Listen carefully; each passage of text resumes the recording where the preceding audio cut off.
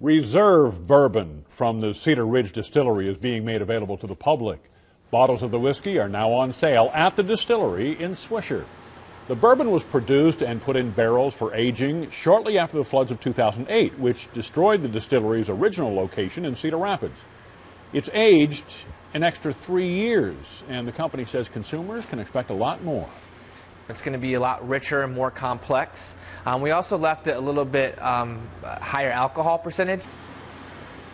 The special release bottle costs just under $30. This marks the first time the bourbon will be available outside of the holiday season.